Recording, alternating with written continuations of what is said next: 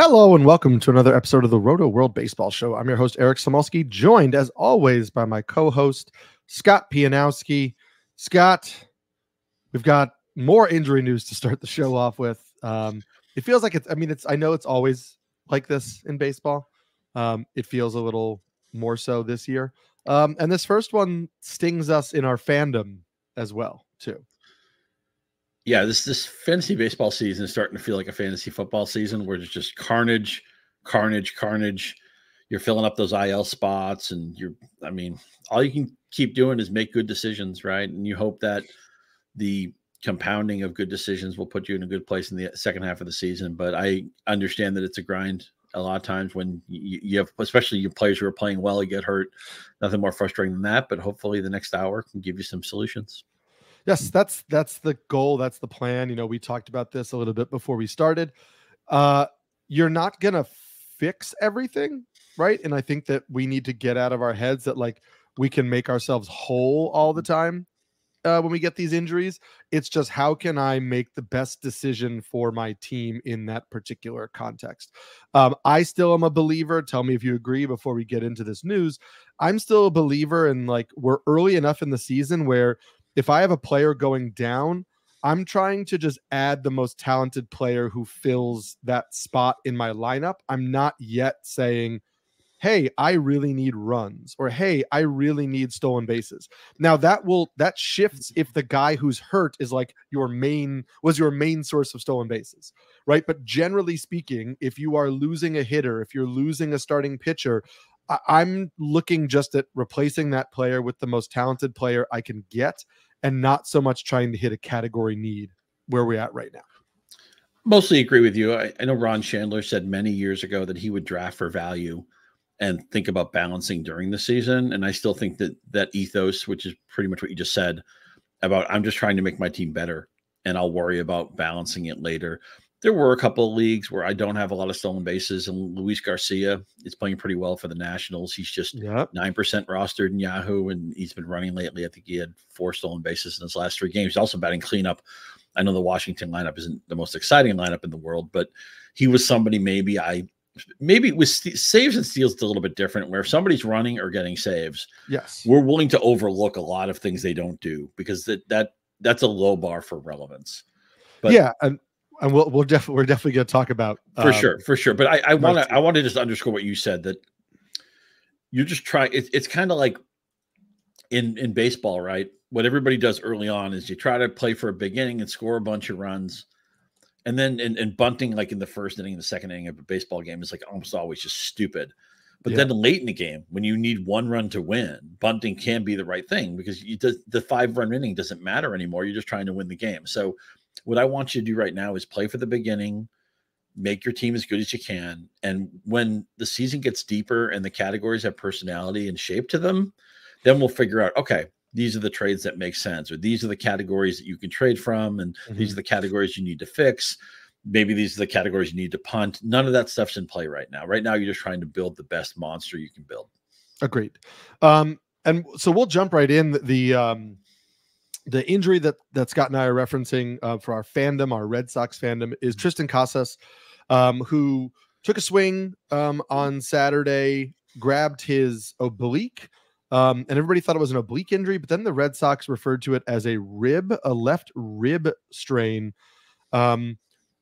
We don't have any word. He's getting an MRI today, Monday. The Red Sox don't play until Tuesday. So they're probably not going to make any extra moves until they have to on Tuesday. We should hear on Monday the extent of the injury. Obviously, when we do, you'll know a little bit more about how you want to approach this. All indications from the Red Sox are that it is something relatively serious. Alex Cora said he's not optimistic. They mentioned that, Casas is in a good deal of pain. Casas himself mentioned that he's in a good deal of pain. I think this is multiple weeks. Obliques can also linger, so you could be looking at 6 weeks, maybe longer.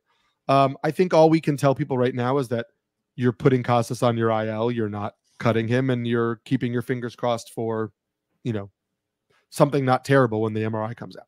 Why can't the Red Sox have nice things? Tyler O'Neill is off to a monster start. He's hurt right now, not as serious as Casas, but he's hurt. Casas is hurt. They've had a lot of pitching injuries, of course, which is endemic in baseball right now. Trevor Story. For sure. Yeah, Trevor Story, who we thought was going to fix the defense. He wasn't hitting yet, but now, his season is basically over. You talked about Cora and Casas, what they were saying about the injury, and this underscores a rule of mine. It's kind of just a common sense BS detector rule that when teams tell us sunshiny good things, I think you have to be very careful about what's real and what isn't. But when teams tell us bad news, that's almost always 100% accurate. So when everybody say, "Oh, I'm worried about this injury, I'm concerned," and all that stuff, that should perk your ears up. And I think this is going to be an extended loss for the Red Sox, and it's a shame. I really like this team, and they're off to a 13-10 start, but I feel like right now the team is held together by Scotch tape and barbed wire, and they don't have the depth. Yeah, I think their starting team was pretty good. The opening 25 they came out with, but they don't have the depth to have these kind of injuries, and I'm just afraid when that's gonna. I mean, Cutter Crawford can't pitch every day, and even when Cutter Crawford pitches, it's 5 or 6 innings and he's out of the game, probably not getting a win. I still think I'll give you one other guy I want you to add in this team. I know it doesn't help you if you lost Casas, but relievers are so valuable in fantasy these days, even if they're not closing. And they have this kid Justin Slayton. Yeah. I have a feeling he's going to be closing in the second half of the year. The Red Sox are not. Did you write that in the Rotoworld? I wrote that exact thing in the blurb last night because that was my game, and I just said, look.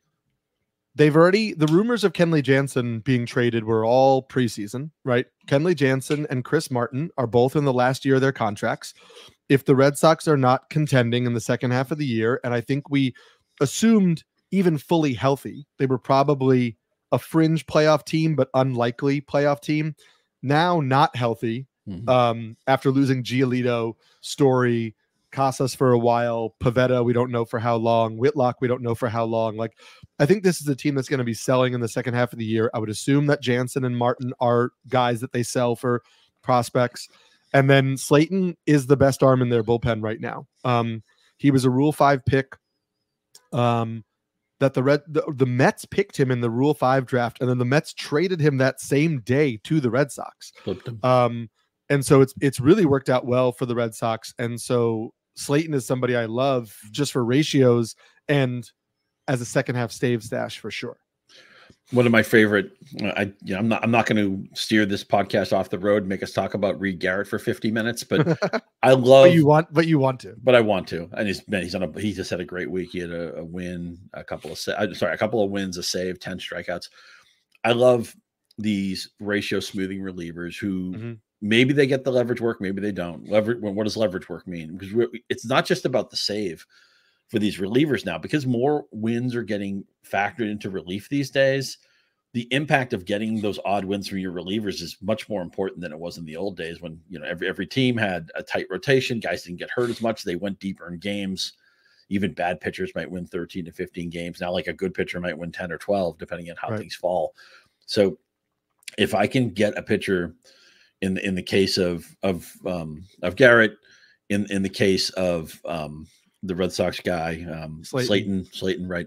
If I'm just getting the good ratios and occasional shots at a win or a save, that's valuable to me. And if we see a possibility of a promotion, we were all speculating with Texas. Jose Leclerc looked bad on opening day, and we're all trying to figure out, is it Robertson? Is it Yates?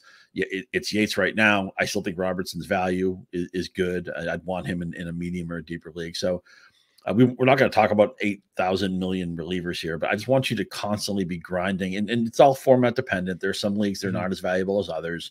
I've been in some leagues in NL Tout, for example. Gray Albright drafted a staff of all relief pitchers. Doug Dennis has done that to win AL Tout. And again, you have to play to your room. Maybe it's better in a mono league to do that. But, whether it's Casas picking up Slayton, which I did this week, I've Reed Garrett's on a bunch of my teams. I just want you to, as I've totally steered us away from Casas here. Maybe I'm just trying to say something positive on a team that looks kind of cursed right now. But just there's a lot of value to be had in the bullpen. I want everybody to have that in mind. Yeah, I fully agree with you. And I think the good news for the Red Sox, which we can get to, is that apparently Rafael Devers and Tyler O'Neill are both planning to be back on Tuesday. We will see how that goes. O'Neill had concussion symptoms and was placed on the concussion IL. Devers is dealing with a knee injury, but it's a bone bruise. A name to keep an eye on for the Red Sox. By the way, for Boston, at least the Bruins and Celtics look great on the weekend. Sure. A name to keep an eye on for the Red Sox. I think Rob Refsnyder is going to play a lot versus lefties at first base. And then Nico Cavadas is at AAA right now for Boston. He's hitting .286 with 4 home runs, 10 RBIs. He has a .446 on base percentage and a 1,089 OPS. He is a left-handed hitter, so there is a chance that they could call up Cavadas. They could have him play mainly against righties at first, and Robbie Refsnyder could play mainly against lefties at first. It's going to be a lot of mixing and matching. Bobby Dahlbeck has the cat with 9 lives, gets another. Pablo Reyes. These are not guys you're really adding outside of the deepest formats. You're crossing your fingers. You're hoping Devers and O'Neill are back, and you get those bats in the lineup.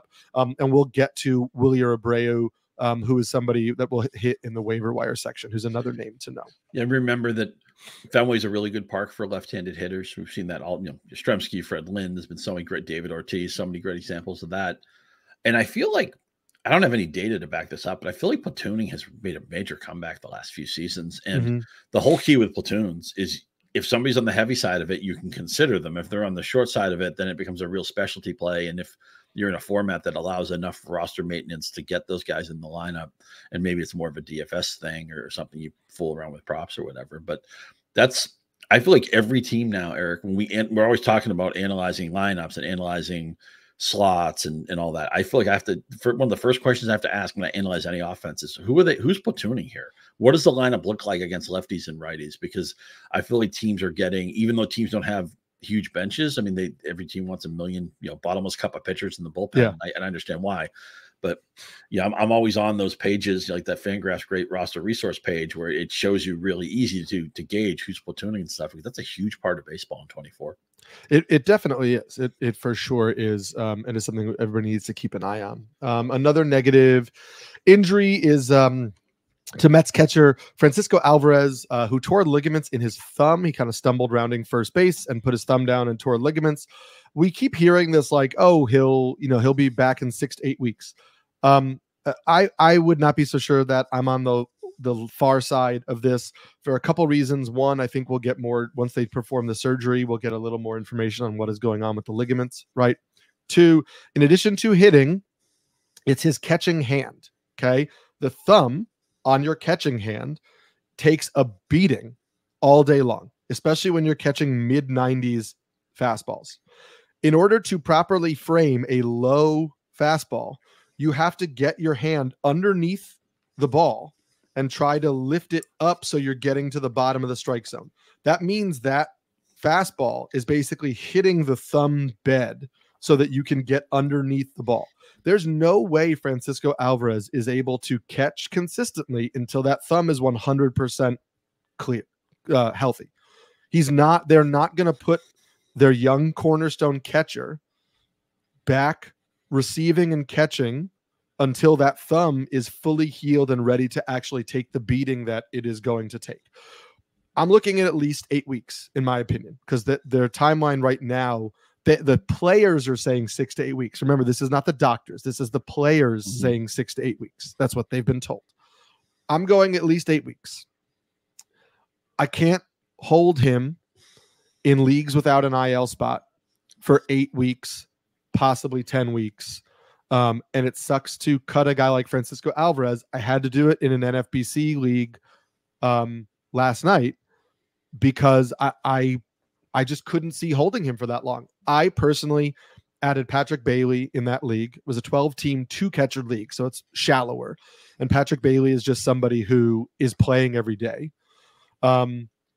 We have talked about some other guys that you could roster under 50% rostered in Yahoo leagues. Ryan Jeffers is playing almost every day because he's DHing a lot for the Twins. The Twins did make a roster move we'll talk about in a second, which could impact that. But Ryan Jeffers, Travis d'Arnaud is still under 50% rostered. He is the catcher in Atlanta until Sean Murphy comes back.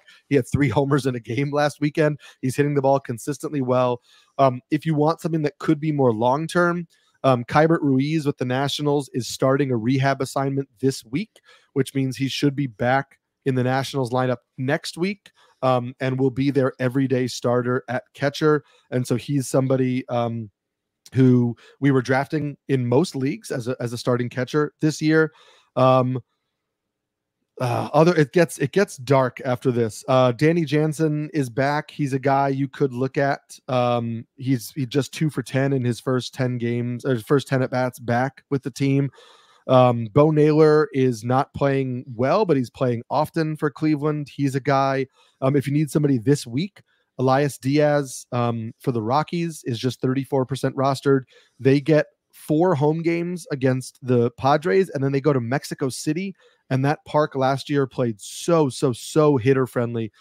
So Elias Diaz is going to have a real hitter friendly week. So maybe something like, hey, I'm going to pick up Elias Diaz for this week, and then I pick up Keibert Ruiz for the long term next week, could be an interesting move. Are you in agreement that in those like no IL leagues, you just have to move on from Alvarez? Yeah, I think you do. And you hit a key point. When they say 6 to 8 weeks, you have to hear that is 8 weeks.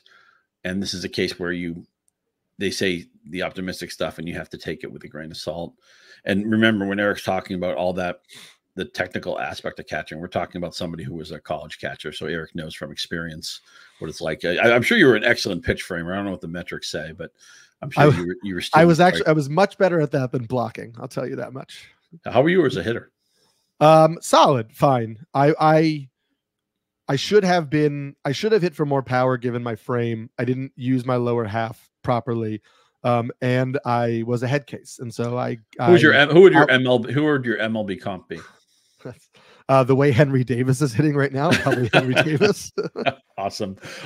Also, again, this is more of a shallow league play, but Mitch Garver is off to a horrible start, but still got a lot of walks. We love catchers who don't catch. That's part of the angle for Jeffers. Garver, I still think, is eventually going to percolate back over 50%, and you have to play to your format, of course. I would not hold Alvarez. It's 2 months, and then who knows how quickly he comes back, and maybe they baby him, and then maybe he's just, his swing isn't ready, and it turns out you wait 2 months for him, and then you feel like you have to play him, and then he doesn't hit for a few more weeks. It's no fun player and ascending talent. He had a breakout season last year, and we all know that he has the upside to be like an all-star, like a silver slugger type of guy. I mean, he could be that good, but I cut him. The one league where I really needed him, it's like, well, I can't wait. I have other IL problems I have to deal with, which is life in 2024. So it was kind of an easy cut, not a fun cut, but kind of an easy cut to make. Yeah, there's the easy and fun are separate distinctions there. Sometimes you got to make the moves that are hard. Before we get to pitching, there are some good news for hitters. 3 hitters were activated off the IL either this weekend or today. Just let me know your relative interest in all 3 of them. The Twins move I mentioned was that this morning, Monday, the Twins activated Max Kepler off the IL, so he should go right back into their starting lineup. Trevor Larnach maybe still gets in the starting lineup. We'll see what it does to like Austin Martin's playing time or Jose Miranda, how they move guys around the infield and outfield. Nathaniel Lowe was activated off the IL for the Rangers over the weekend. He has started both games and hit 5th in the lineup both times for the Rangers. And then Michael Massey, the Royals second baseman, was activated off the IL over the weekend. He started both games against righties and hit 7th. And then he did, as a left-handed hitter, he did sit on Sunday against a lefty. So Massey is somebody who maybe starts against all right-handed pitching. I have an interest in all 3 of these guys, depending on the league type. I'm curious if you kind of agree. Yeah, Kepler has been such a tease for me. I see that there's certain sort of formats where he would make sense as a pickup. Lowe, to me, stands ahead of all this group of 3. Career OPS plus of 119, best lineup environment, right? Texas is a really, maybe the Royals are better than I think, but I mean, Texas should be a top 5 offense. If they finish the year as the top scoring team in the American League, it wouldn't surprise me at all. And this is with a couple other guys who are off to slow starts. Evan Carter hasn't hit at all, but he's eventually going to. I know they didn't have Seager at the beginning of the season. I just want pieces of this offense, and Lowe's going to hit the slot in the middle of it. So he's certainly and the Gold Glove defense is also going to keep him in the lineup, even if he doesn't hit right away. But he's middle of his career too, age 28 season. Lowe's my guy. Maybe you can talk me into Massey. Kepler, I just feel like we know who Kepler is. He's a high strikeout, high fly ball guy. Those guys have huge slumps, and he's been like almost every Minnesota player. I feel like it's just been a struggle to keep him on the field. So I've been, maybe to my detriment, I've been bitten so many times by that team. It kills me that I drafted a Buxton share this year. I'm like, why did I do this? Why did I do this? This is, Charlie Brown trying to kick the football, and it always gets swiped away with Byron Buxton. I feel a little bit that way about the entire Twins offense at times. Yeah. I agree with you on Lowe. I will say that I am also a fan of Massey. I added him in a couple places where Ozzie Albies was placed on the IL in the middle of the week. We talked about that Tuesday, of course. Before. Always fun. Always fun to get hurt early in the week. Massey, he was hitting .433 in 7 games at AAA, hit 15 homers and stole 6 bases last year for the Royals in the majors, is 26 years old. I liked a little bit of what he was doing in the spring. I'm not running out to get him, but it was a 15-team league. I needed a second baseman. I think Massey fits in a lot of those places. He should play pretty much every day. Couple quick pitcher quick hitters. We'll start with one that I just had to mention because I was drafting him everywhere in the spring, and it's DL Hall was sent to the IL with a knee injury, fielding a bunt. Most of you had cut bait on DL Hall already. I don't blame you. I do think there's still something here. I don't know if we'll see it this year, whether it comes together for him. It's his first year as a starter. Maybe we see it in the summer. Maybe we see it next year. Just, keep an eye on him come June, July, August is all I'll say. The bigger name, Cristian Javier, was sent to the IL with a neck injury. So it's the second neck injury IL we've been talking about. We had Yu Darvish with a neck injury the last time. He was scratched. Javier was scratched on Sunday. We have no word right now on how long it will last. It is just referred to as neck discomfort at the moment. We don't have any sort of like sprain or strain or anything associated with that. Javier has looked great this year, really leaning into the changeup usage. I think we're just holding him on the IL and hope it's a 2-week stint. Yes. Yes. Although every time I look at the playoff odds, they view the Astros as like the favorite or co-favorite in the AL West. I do not see it, man. I don't get it. I think the Rangers are definitely better. I think Seattle's probably better. I think this. I don't look. Houston's not 7-16. They're better. They're better than that. They've outscored. I think they've underperformed their Pythagorean. They should be a winning team right now. But there's gaps in this lineup, and there's a lot of problems with the starting pitching staff. I think the Astros right now. I think they're less likely to make the playoffs than make it. Yeah. I don't know. I mean, I think they could still sneak in, but yes, I'm not. Here's the thing. The lineup needs some help, and the pitching needs some help. They are theoretically going to get Luis Garcia, Framber Valdez, Lance McCullers back, which could help. But again, we don't know if that's the case. Here's the recalibration for me: is that I'm just because they were good for so long, and deep in the playoffs every year, they went to a bunch of World Series, they won championships. Obviously, there's a huge cheating scandal, but there's so much talent there. They were going to be great no matter what. I think the impact of the whole trash can thing was overblown. It was a bad look and everything. And then obviously you had to deal with it. I'm not sure baseball did it the right way, but whatever. They've been so good for so long. And I'm just trying to retrain my brain to not be oh my God, my pitcher's going up against the Astros. I got to bench him. Or, a team I care about or a team I'm interested in otherwise is playing Houston this week. They're going to get swamped. I don't feel that way anymore. I'm not saying they're a lousy team, but right now, if anybody wanted to bet me about the Rangers or the Astros, who's going further, I would bet the Rangers and not even think about it. Yeah, I would agree with that on that component. I think the Astros have guys in their lineup like Bregman is not hitting right now. McCormick is not hitting. Abreu is not hitting. Mauricio Dubon is playing pretty regularly and hitting. I think that of those guys, I think Abreu's done. We've talked about that. I think McCormick will get better. I think Dubon is probably better suited as a bench hitter. I think Bregman gets going. So realistically, I think the Astros have 2 holes in their lineup. It's Abreu and it's center field. Now they have some guys like Joey Loperfido who like maybe he makes his call up or his, maybe he comes back. So I think there are some paths and we will we'll see what happens. But no, this is not the dominant.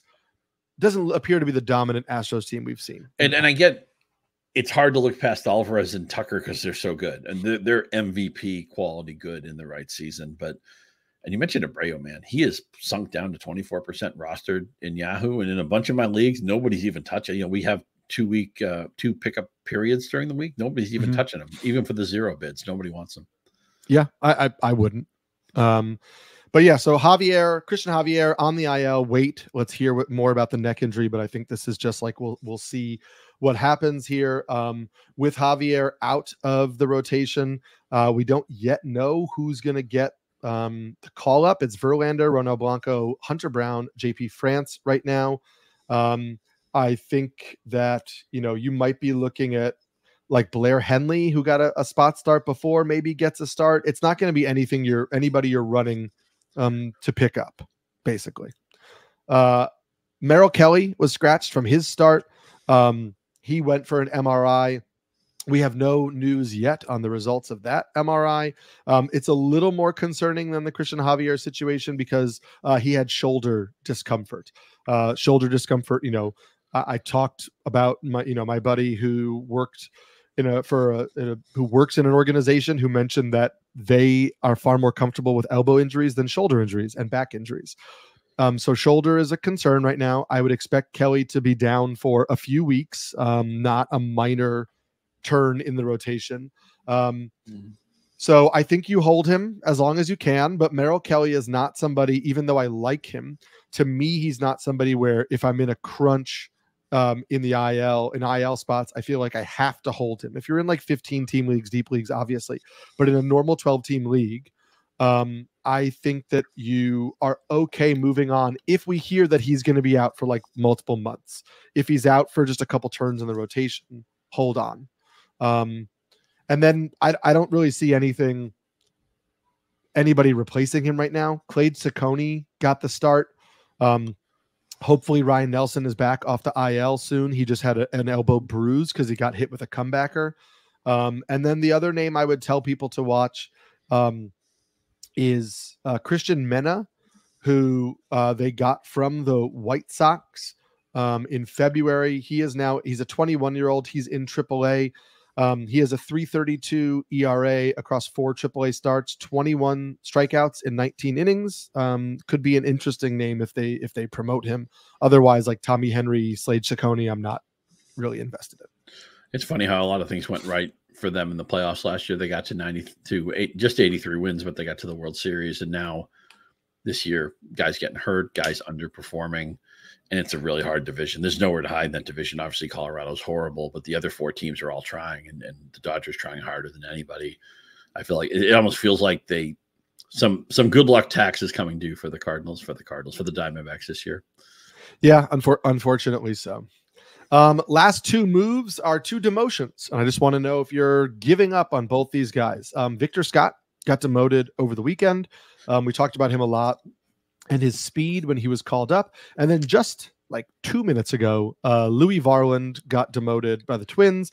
We kind of expected it. He had been pitching pretty terribly through 4 starts.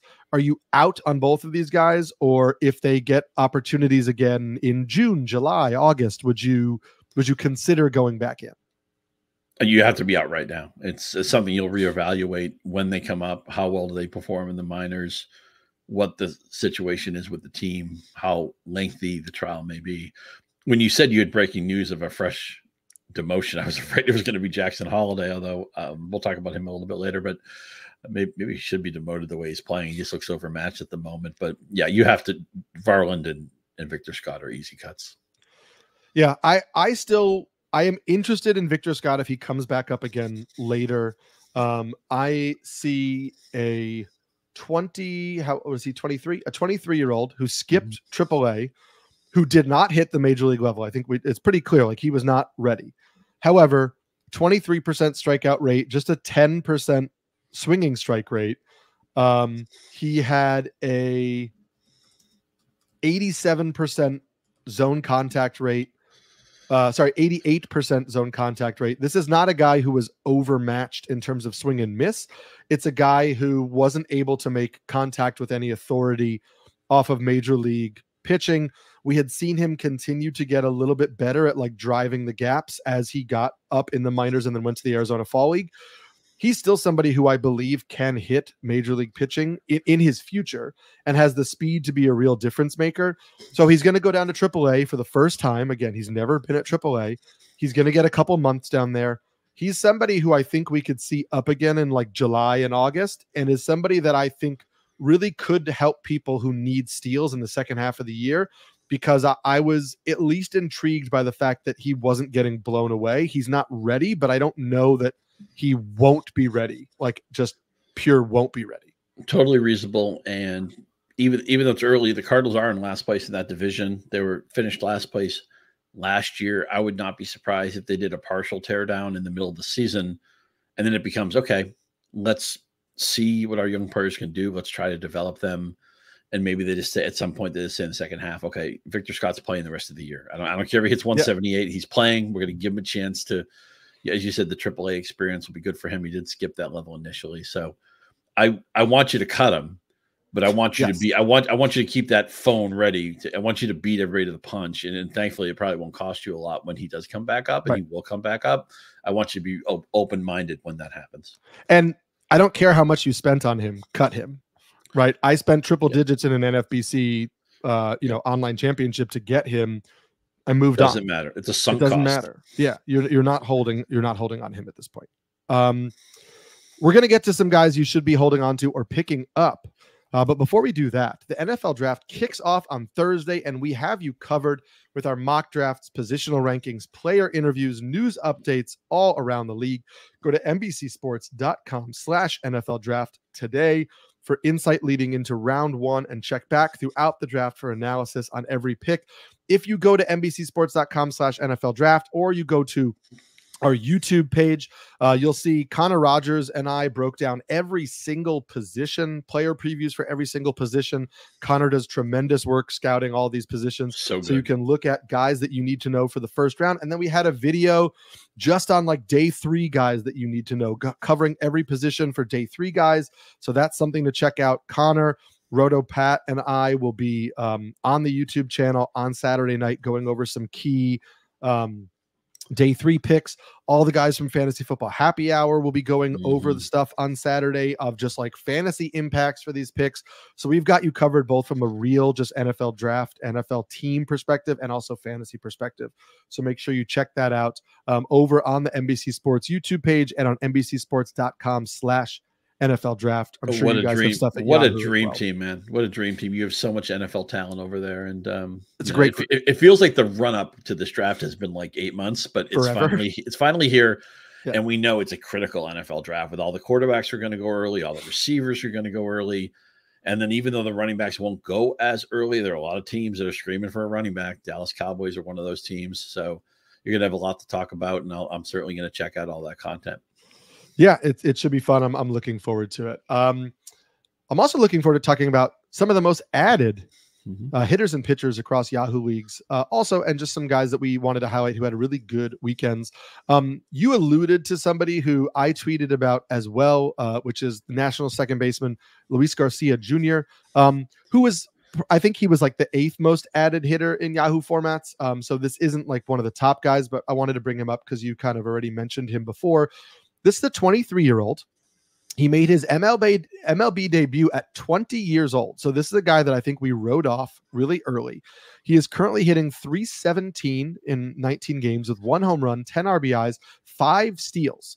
He stole 9 bases in all of last year. He already has 5 steals on the year. He has not been caught stealing at all. He has just a 16% strikeout rate. He is a free swinger. So that is something to keep in mind. This is a guy with a 38% chase rate, but he has a 91% zone contact rate. He only 10% swinging strike rate. He makes a lot of contact. He has good speed. I don't think he's going to hit for a ton of power, but I could easily see him ending the year with 15 steals and a solid batting average, hitting in the middle of that lineup. And so I've added him in a lot of places. I know you're interested as well. I don't know that he's 12 team relevant unless like you're really hampered by like an Ozzie Albies situation or you really need speed. But I really like grabbing Luis Garcia. Me too. You know, sometimes losing teams, it seems like they have this YOLO approach on the stolen bases. Like, let's just run like crazy. Let's make that what we are. We're seeing the Angels do it right now, too. Right? Yeah, Angels do it. I mean, Lane Thomas right now can't hit a thing. His OPS plus is 43, but he's stolen 10 bases every time he gets on base. He's been caught another time. I think eventually, I know Abrams only has 4, but he's too good not to steal 40 or 50. Garcia's running his pop. Even Jacob Young, who isn't really a regular, whenever he's playing, he's already got up to 6 stolen bases. Unfortunately, he doesn't play enough or hit enough to really become fantasy relevant. Or, he's violent for your fantasy team. Yeah, he can be violent on the bases. He's just not violent enough when he hits. But I just think about, like, I remember when Jonathan Villar had a couple of seasons of relevance, and people are like, "Oh, yeah, he's not really that good. And he swings at anything." And I was like, I don't care. I just want the numbers. This is a guy who's going to go 20-40, and I'm in for it. And I know a lot of people don't think Lane Thomas is that great of a player, and the way he's hitting so far, they're looking validated so far. But he's running every time he gets on base. Garcia, good lineup real estate. They're going to get Ruiz back. So I think this is a team. Jesse Winker was a popular pickup this week. I don't think this team is good 1 to 9, but like 1 to 6, I'm kind of interested. They even have some pitchers we're interested in now, and it's not just Mackenzie Gore. We'll get to somebody in a minute. So I feel like this is a frisky little team. I feel like there's more people looked at this team and said, "Oh yeah, if I don't get CJ Abrams, who cares? I don't want anybody else here. I'm not going to be the sucker with Lane Thomas. I'll wait a year on Mackenzie Gore. We'll figure out who their closer is." And they even have 2 relievers who are throwing lights out right now. So the Washington Nationals, I know how it's going to end. Sorry, producer Adam. They're going to win like 72 games. But this is a team that has some, I think they're underserved, underrepresented in the fantasy market, and Garcia is a part of that. And I'm glad that you brought up that you don't really care so much about like what his swing profile is. I think it's important also to understand the type of hitter we're talking about, right? So this is a guy who chases outside of the zone a lot, but he makes a lot of contact. He is not a power hitter. So I don't care as much, because if somebody's chasing out of the zone, but making contact, they're probably not making unless you're Vladimir Guerrero Sr., who was hitting home runs off balls that bounced, right? You're not really making meaningful, authoritative contact if you're consistently chasing out of the zone. So if I see a power hitter who's consistently swinging outside of the zone but making a lot of contact, I don't love it, because I think that's going to limit how much meaningful, powerful contact he makes. If I see a contact hitter who has good speed, who's swinging a lot outside of the zone but making a lot of contact outside of the zone, I don't, it's not something I'm like running to scoop up hitters like that, but also that's a profile that could still hit singles. And if that's a profile that still hits singles, that's a profile that still gets me an okay batting average and good stolen bases. So I don't run from high chase rates when I'm also seeing high contact rates both in the zone and outside of the zone, if I'm looking for a batting average or a speed first player. And that's what Luis Garcia is. That's such a great point. Like, you'll see sometimes a player will have a really low line drive rate, but it's a player whose game is mostly speed. And it's like, okay, that's actually good for some. It's not a lot of players, but for some players, just getting the ball in play, and it doesn't have to be hit hard, is good for them, because they run so fast and they get a lot of infield hits out of it, or they get opposite field hits, because you're not looking, again, the power isn't the thing with those types of players. It's not a common player trope, but it does show up enough, and you have to be open-minded to where those outliers show up. And I think you make a great point that Garcia may be one of those guys. Yeah, and just to highlight, you did mention Jesse Winker, 328 batting average so far, 2 home runs, 13 runs scored, 9 RBIs, 2 steals. He is somebody we saw hit for a solid batting average and okay power when he was in Cincinnati. That dried up in Seattle, and then he was playing through injuries in Milwaukee. He's 30 years old now. You're not getting some like crazy breakthrough, but we have to remember that just like 3 years ago, Jesse Winker was a very competent hitter in terms of good understanding of the strike zone, made a lot of contact. He's still that same hitter, good understanding of the strike zone, making contact. I don't know that you're getting 24 homers like you did in 2021, but he, I think, could be a solid deep league outfielder hitting in the top half of this lineup. I blew it because I loved him last year. And as you said, injuries explain most of the season away, but I just kind of thought, okay, maybe the Winker thing is gone and I'll just give up on it. And so I was late to add him where I chose Rosario. Him and Eddie Rosario were basically signed at the same time, and I had more belief in Rosario. And so in some like draft and hold leagues, me too, I took Rosario, and it's been Winker. And you know, again, he's probably not in their outfield over the summer, because if he keeps hitting like this, they'll unload him to somebody and they'll bring up, you know, their prospects. but he's going to be useful for the next few months. Another outfielder who we alluded to earlier on was Wilyer Abreu, the 24-year-old who made his debut with the Red Sox last year, who is now back up and in pretty much an everyday spot in their lineup. Alex Cora did say he will play every day against righties, so he may sit versus some lefties. He's hitting .280 on the season with 1 home run, 9 runs scored, 7 RBIs, and 4 steals. He started off a little rough in terms of batting average, but he's 8 for his last 23 over his last 5 games. The 4 steals in just 18 games is good to see. He is somebody who also chases a lot outside of the zone, doesn't make as much contact as Luis Garcia. So I think that batting average is not going to be .280 for a while. You might be looking more at like a .240 or .250, but he hit 22 home runs and stole 8 bases in AAA for Boston last year in just 86 games. He has some power. He has a little bit of speed. I think that he's going to be relevant in a lot of formats.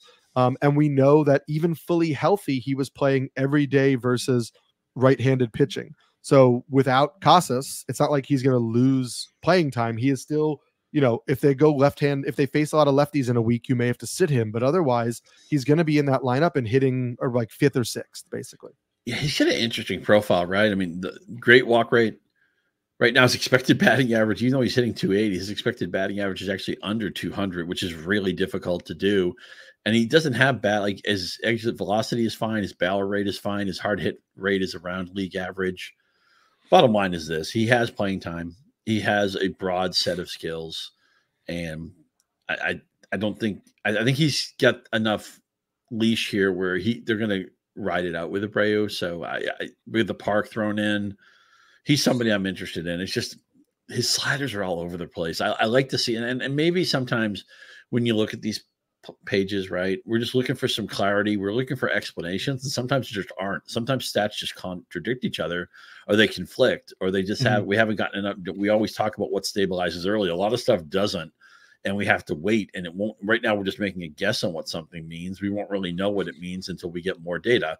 Unfortunately, to play fantasy right, you have to react to partial data, and sometimes you're just really taking a guess on tiny samples. That's what fantasy baseball in April is all about. But I admit, when I look at this profile, I'm like, man, I feel like you could choose your own adventure with Abreu. Right. You could go in so many different directions.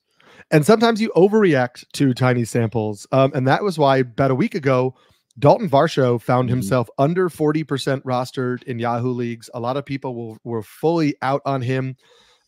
He has 5 home runs over the last 7 games.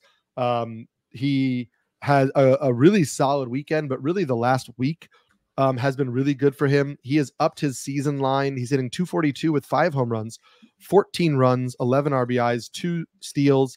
This is the case of us overreacting early on. He's somebody who we know underwent a swing change in the offseason. It looked good in the spring. It's not always sunshine and rainbows and consistent production when you're going through a swing change. And so he struggled a little bit out of the gates. The power is nice to see. We knew he always kind of had some power. 2 stolen bases, fine. Maybe he gets to that 16 range he got to last year. I don't think this is like a decidedly new Dalton Varsho, but I think this is the Dalton Varsho we thought would hit 240 with 20 plus home runs and 15 plus stolen bases, and people were cutting him too early. Yeah, another case of you need to recalibrate. He came up as a catcher. He's not catcher eligible anymore. And because he was so disappointing last year, I think a lot of people washed him out. You said, okay, I'm done with that. This guy isn't as good as I thought he was. Maybe Arizona's going to win that trade. They get Montero, who's a good-looking catcher. But, I mean, even in a bad season, he had 20 home runs and 16 stolen bases. And I was interested to see how the swing change would play. The slugging's been there. The other slash stats aren't there.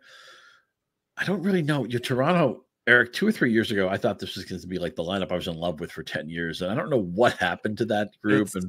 We talked a little bit about Vladimir Guerrero last week about he's obviously good, but is he going to be like tear up the world good or just another good player? I'm still not really sure about that. Bo Bichette's a little bit like that. We know he's a good player. Is he a great player? And the changes to the ballpark last year, I thought it would help offense. It turns out that the park played more as a pitcher's park. That's 1 year a sample. There can be noise and data like that. Bottom line, I think my general takeaway on Varsho is what you seem to be implying, is that I think there's an underappreciated player here. He's still just age 27 season.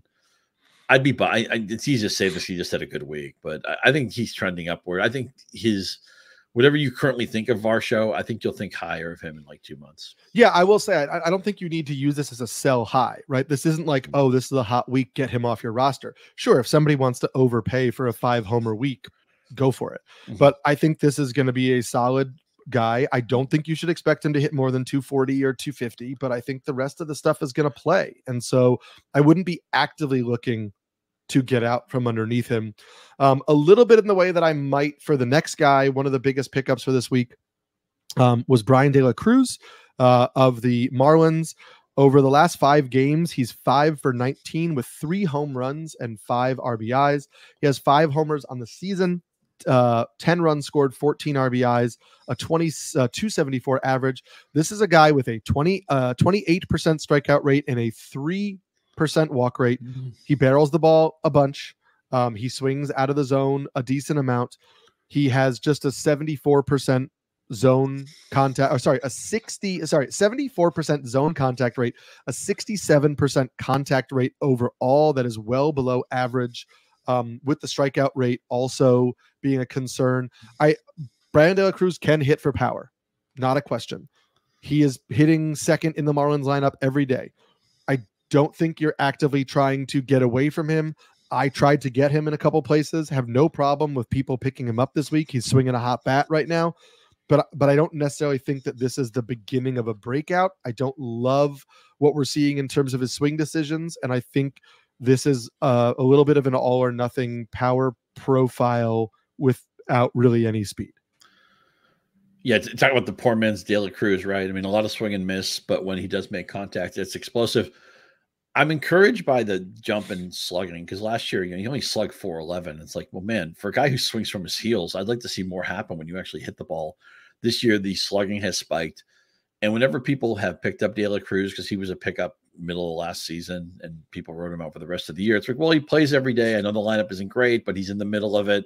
So you can get volume here. He's going to project to have over 600 plate appearances again, assuming he stays healthy. They're not jerking him around. They're not platooning him. So I think he's quietly, and as you mentioned, he percolated higher up in the lineup this year. Although Miami, man, is that team kind of a depressing team right now, but anytime, it's always in a mixed league, Eric, we want the most volume. We want the most at-bats. We want the most plate appearances. And that's a little bit of a survivor bias because if you had players who weren't good, they wouldn't bat first or second or third. They would bat 8th or 9th. They'd be in platoons. They'd get sent down, all that stuff. But playing time, at-bats, volume, that's a way to fantasy success in a mixed league. I think De La Cruz is probably a better fantasy player than real-life player right now. But because of his real estate, because the slugging has trended upward, he was the most added player over the weekend in a lot of formats, and I don't like him. I'm not 2 hands in on De La Cruz, but I think he's certainly worthy of a pickup, and I think he'll be one of those quiet. The season will end and be like, oh yeah, De La Cruz, he was like outfielder 43 or 44. He was useful. You won nothing having him, but you were better off rostering him than somebody else. It wouldn't surprise me if he's a guy who's on and off a lot of rosters, but basically on somebody's roster for the entire season. And maybe you're picking wrong and week after week, right? You don't get him. Right. He drives you 13 runs. You don't play him. You play him the next week. He gets 3 hits. Yeah. It's just part of the game. The last most rostered or most added hitter this week was Amed Rosario. Mm-hmm. He's somebody who it seemed like the Rays were going to use only against lefties at the start of the year. A lot of the injuries, in particular in the outfield, opened up extra at bats for him.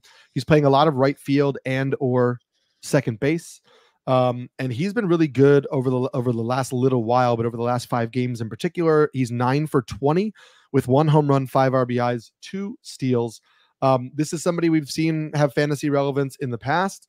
I would just caution people that Josh Lowe is starting a rehab assignment. Josh Lowe is going to play right field every day against right-handed pitching.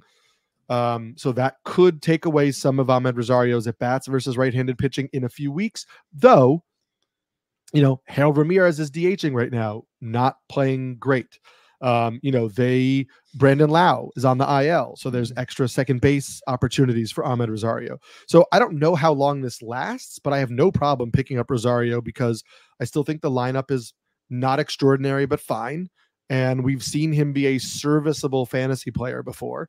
And I think as long as you're saying, hey, I don't know how this is going to last, but I'll ride it while it's going, I think Rosario is a solid bet with some multi-position eligibility. You must have written the note on him because it's almost exactly everything you wrote. You know, I did.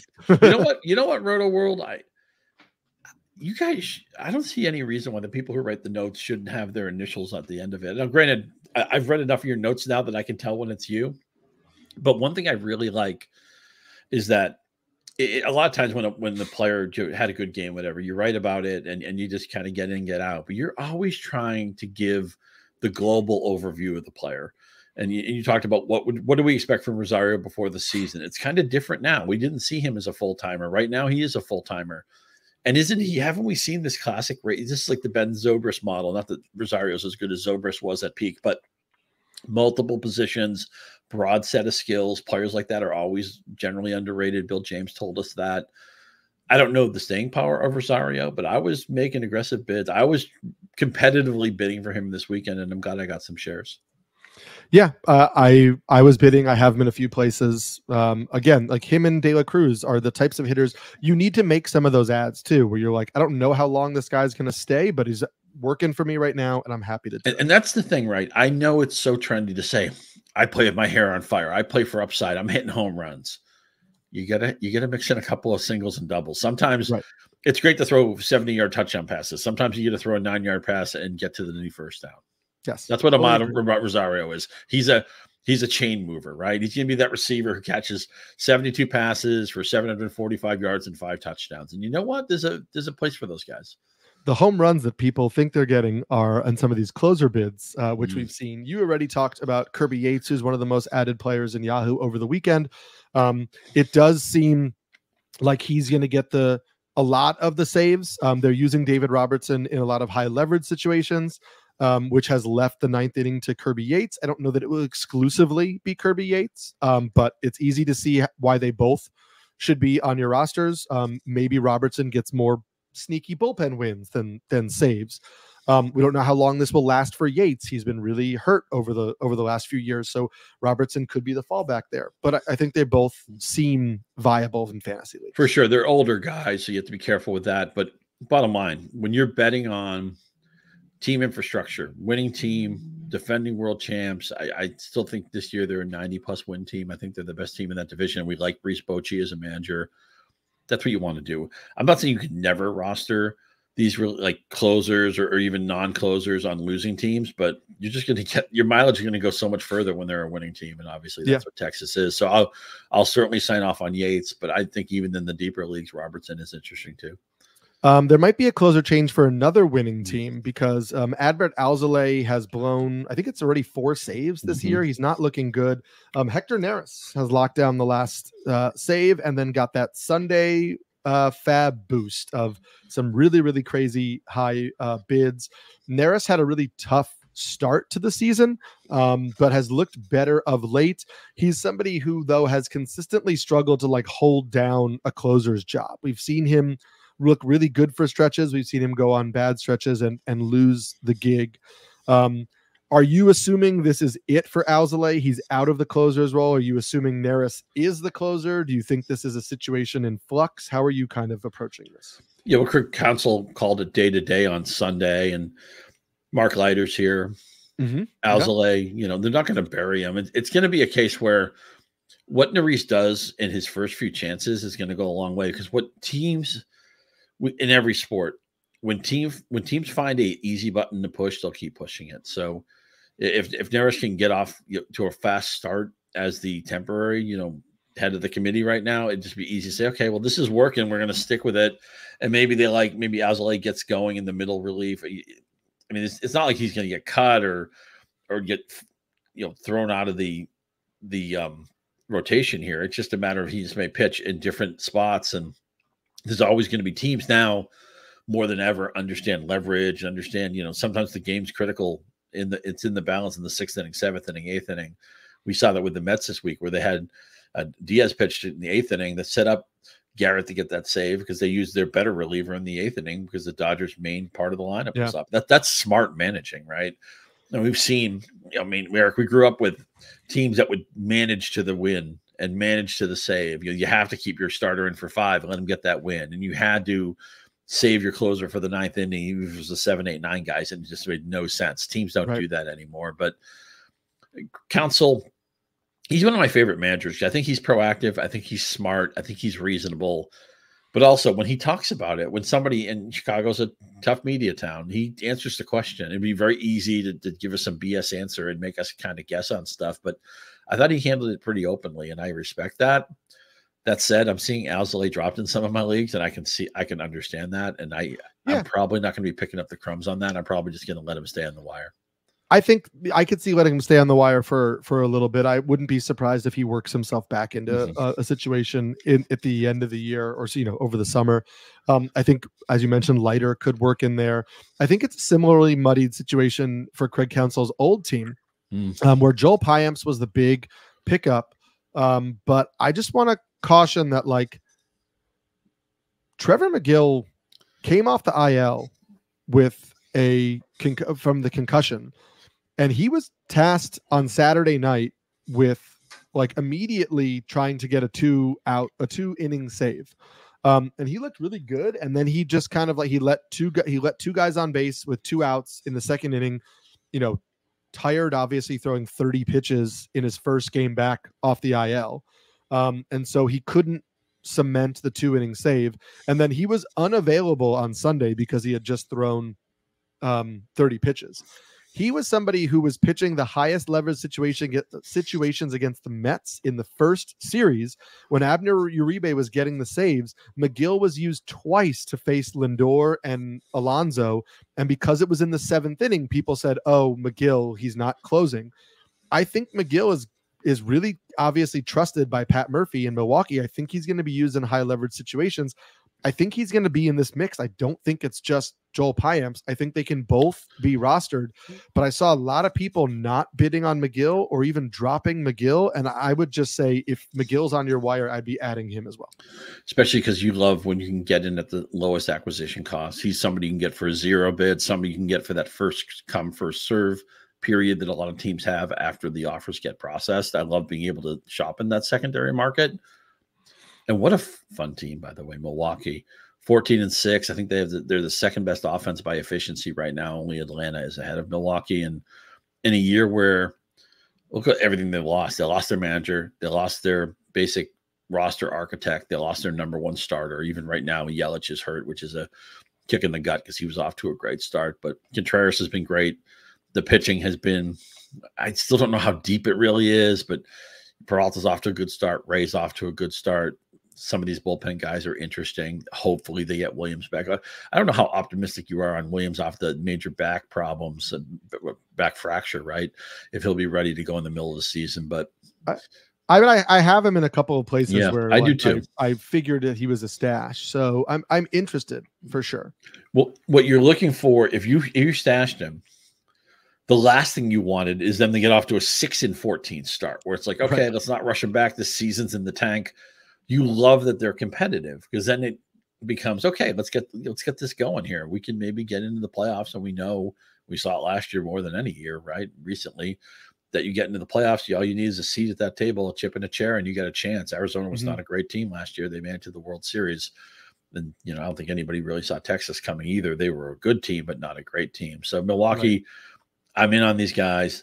I might like Payamps just a little bit more than you, and I'm down on Uribe, but they're going to mix and match, and there's no reason why McGill can't get in this mix too. I think by All-Star break, it's going to be a case where like one of these guys will have 11 saves, one of these guys will have 6 saves, and one of these guys will have 3 or 4 saves.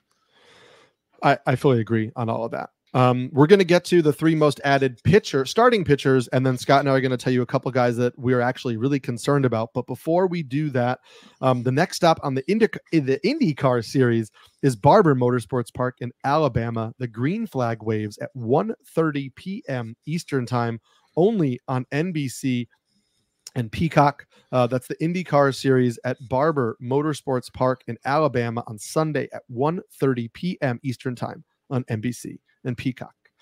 So the 3 most added starting pitchers, I looked for guys who were added not just because like, hey, they have a start on Monday, so people added them on Sunday night. But they were Mitchell Parker of the Nationals, Albert Suarez of the Orioles, and Jose Soriano of the Angels. I'm curious. I'll give my thoughts on these guys, but I'm curious if any of these three pitchers jumped out to you as somebody you had to add. Mitchell Parker, interesting to me, former prospect. The strikeouts and walks lineup. He was the guy who I was getting aggressive bids on. I didn't win all of them, but he was kind of my target this week. And I mean, listen, two really good starts against the Dodgers and the Astros. So it's hard to, you definitely don't look away from that when they faces those opponents. He's somebody who has he has a 3-pitch arsenal, only 2 pitches grade out above average. The curveball grades out as his best pitch. It has been a really good pitch for him so far this year, missing a lot of bats. He throws it in the zone a lot. The fastball, to me, your belief in Mitchell Parker depends on your belief in, can he continue to get away with a 92-mile-an-hour fastball because it has good extension and he has really good induced vertical break on it, which allows it to play up maybe more than it should based on its velo. I know Lance Brozdowski referred to it as like a Shota Imanaga light sort of four-seam fastball. If you believe that the fastball can succeed without good velocity, then he's got a decent breaking pitch to go along with it. If you believe that that fastball is going to eventually be hit, then that really kind of narrows his usage. But I think he's certainly worth looking at for now. Like I was looking to add him because he also gets a pretty good matchup in the next week out. And who is it? I'll have to look it up. But he gets the Marlins next. Mm-hmm. And so if you look that good against the Astros and the Dodgers, I can play you against the Marlins for sure. And then we'll see how much I buy the other stuff. Yeah, so it looks like at Miami and then at Texas, that'll be a challenge. But also the past pedigree here too, right? The book on him was that he had really good stuff. The control wasn't there. And that's one of those things. And you can't teach somebody usually you can't teach somebody to miss bats if they can, or to have, eye-dropping velocity if they don't. I know guys got to go drive line, they can improve it. But the things that he was good at already or made him an interesting prospect are the stuff that you have to have right away out of the box. We can figure out the control. Yeah. Albert Suarez is a guy who was interesting. The Orioles called him up. He looked great in his first game. He is a 30-year-old who's bounced around. He went to the KBO, 34-year-old, sorry, went to the KBO. The fastball has never been as good as it looked in that first start. It grades out below average. It gets a decent amount of horizontal movement. So even though it's like 96. The cutter is a really good pitch and grades out really well and misses bats and all of that. I don't know, man. Like he has no options left.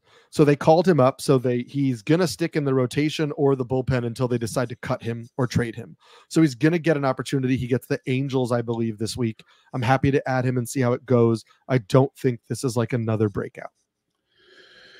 No, I don't either. I think he actually might get Oakland this week, which would be really good. But I'm sorry. Is it a 2-start? He gets the Angels on Monday, and then if he's still in the rotation, he'll get Oakland on the weekend. It sounds like they're going to get some reinforcements in this rotation soon. They may get Means back, hopefully Kyle Bradish back. Although whenever it's like rehab over surgery, you always wonder if that other cleat is going to drop. But you're right. The 34-year-old journeyman. I know he's out of options, which usually would protect a player, but I don't think the Orioles view him as a long-term solution. And if they have to cut him eventually, when the roster glut falls that way, I think Suarez is going to be, unfortunately, somebody they risk exposing to the rest of the league. Maybe he'll get picked up and maybe he won't. Maybe he'll just get slid back to the minors. But I can see Adam this week because the matchups are good. Yes. I don't think there's any staying power. Yes, I think the matchups are really good. If he does get both those starts, it's an incredible 2-start week, especially because with his team, he's probably going to get 2 wins from that. The last guy is the guy I might be most interested in, which is Jose Soriano from the Angels. He is a 25-year-old who has looked really good through 2 starts, but much like Mitchell Parker, doesn't have like a really strong swinging strike rate overall, just 11.5%. His strikeout rate of 25% is a little bit below average, but he's somebody, he leads with a really good knuckle curve. And he's somebody who I think his pitches all move a lot, and he's a former reliever. I don't think he's going to go really deep into games, maybe 5 innings. He doesn't find the zone a ton, but he has some control issues, but his pitches move so much that hitters have a really tough time squaring him up. If he was on a better team, he'd be a better fantasy asset, because I think he might only go 5 innings and you're going to not steal that many wins on the Angels. But he's somebody I think is interesting, like 5 innings, 1 to 2 runs at a time with 5 strikeouts, not a lot of hits. Like, I think that could be the type of guy he is. For sure. You follow the strikeouts, follow the swings and misses. Again, he's enough control. It's going to be a lot of 4 and 5 inning starts for him. I feel like you have like almost no win equity, but at least the strikeouts present a plausible upside. Yeah, it's just somebody to keep in mind in deeper formats.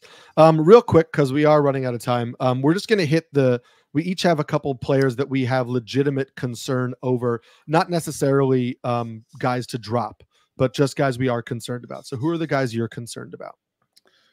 I hate saying this, but Jackson Holliday, he looks overmatched. He's 20 years old. It's to be expected, but the walk strikeout rate, he's having trouble. He's swinging out of the zone more than I thought.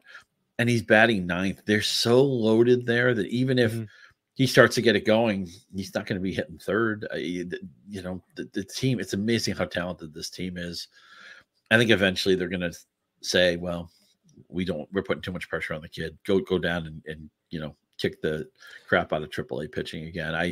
I don't think they're going to let him struggle this much longer, because they don't want him to have his confidence get wrecked. But even I'm just thinking the upside may not be what it's hard when the best player and the best prospect in baseball gets called up. You want to think, and I'm usually not a prospect guy in the sense that I don't expect miracles right away. Baseball's hard.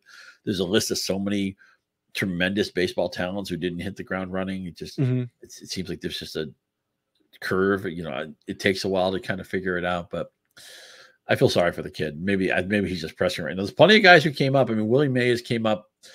Remember when we did Willie Mays podcast on NBC? 1 home run in his first 25 at bats. And what Warren Spahn said, I should have struck out this Mays guy, then we'd never have to worry about it. Robin Ventura came up and couldn't buy a hit. Mike Trout had a really bad first half season with the Angels. There's a million guys. Jackson Holliday can still be a wonderful player, but I'm concerned about him. The other player I'll mention, and I think we may have talked about him last week, is Aaron Nola. He picked up a win on the weekend, I believe, but velocity's down. He's never been a big strikeout guy. Strikeouts are down. Walks are up. I hate their defense. We always hate their defense. And the ERA estimators say that 3.16 is a total mirage.